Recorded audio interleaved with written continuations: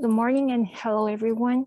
I'm Nanami Fujisaki from Saitama University, Faculty of Liberal Arts. And today I would like to analyze how Japanese national characters were generated from the perspective of Confucianism. This is the agenda for today. It is said that many of the Japanese people are polite and kind to others. So then, why are Japanese people described in such a way? I think that by looking at Confucianism, we can find the reasons. First, I would like to explain what the Confucianism is. Confucianism was founded by Kunzu, also known as Confucius, in the 6th century BC in ancient China. In brief, Confucianism teaches that in order to become a perfect person, a sage, people should practice the 5 teachings of Jin, Gi, Rei, Qi, and Xin. Jin is benevolence, which means being aware of one's own physical and mental needs and using them to consider the feelings of others. Gi is righteousness, which refers to being orderly and justice. Rei is humbleness. Qi is the ability to make moral judgments, and Xin is being true to one's nature. Also, Chuko, a combination of loyalty to the master and filial piety to the parents, or Shushin, the growing personal morality through daily actions, are referred in Confucius' words. Next, I will talk about the brief history of Confucianism in Japan. Confucianism was brought to Japan in the 6th century by the ancient migrants to Japan. Since then, it has been studied and interpreted by many different people. However, until the 16th century, Confucianism was a knowledge monopolized by a few privileged classes and did not develop at the popular level. From the 17th to the 19th century, there were no major wars in Japan, and academic studies spread to the people. In this context, Confucianism developed as a political philosophy that emphasized harmony and respect for the authorities. In the light of the 19th century, there was a major shifting of the social system. Specifically, the shogun who ruled Japan deposed and began to interact with the Western world more intensively.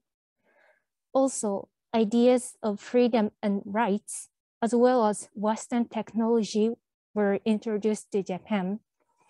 And old things and ways of thinking were no longer valued. However, Confucianism, the basis of Japanese thinking, was not neglected, but rather used as an ideology to create a centralized country with the emperor at its core.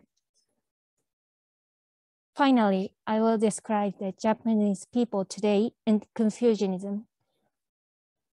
In modern Japan, Confucianism has spread into the lives of Japanese people as social ethic.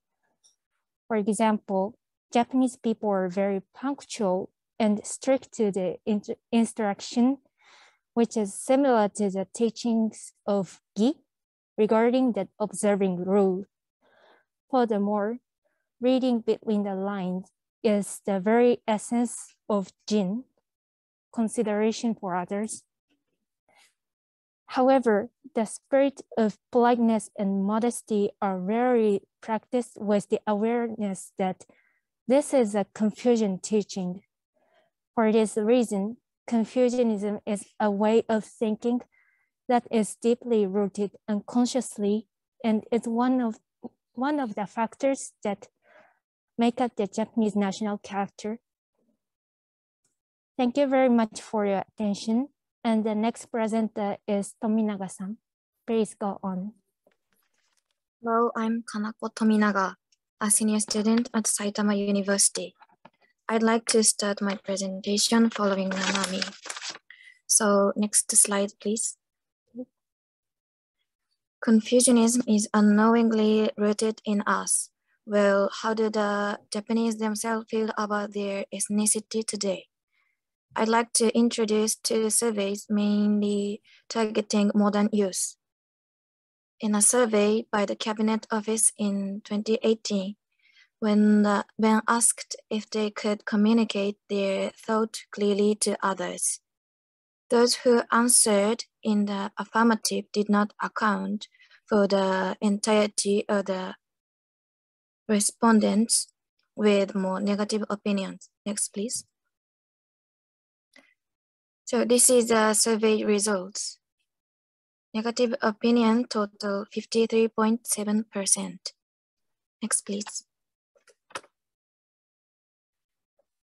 In a 2019 Nippon Foundation survey of 18-year-old attitudes, young people who answered yes to each of the questions, what do you think about yourself, had the following results. Next, please. Please see the slides. Question, what do you think about yourself? A, I'm a member of a responsible society, 44.8%. B, I can change my country and society, 80.3%. C, I have a problem in my country that I want to solve, 46.4%. D, I actively discuss social issues, 27.2%. Next, please. Thank you. It looks like this when compared in the graph. Of the 9 countries of Japan, India, Indonesia, South Korea, Vietnam, China, the United Kingdom, America, and Germany, Japan ranked last in all questions, ahead of the other countries. Next, please. This introversion and passivity are one of the characteristics of the Japanese people. Modern Japanese are aware of their own introverted nature when compared to other countries.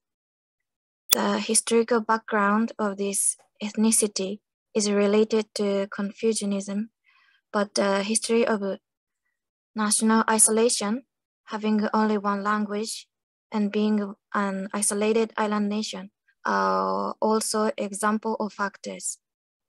Furthermore, because of their 3 characteristics, the Japanese people have developed the perception that Japan is a single ethnic group, which is discussed domestically, but this is not the case. Next, please. There was trade with Netherlands and China even during the isolation period.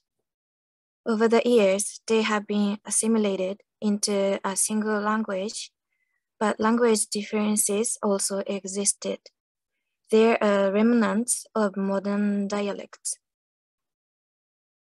Throughout history, ethnic groups have been assimilated in the same way, and a few have been eliminated. Originally, there were Ainu, Korean, and Ryukyu people. This has led to the perception that Japan is a single ethnic country, but Japan has always been a multi-ethnic country. Ainu are one of the peoples.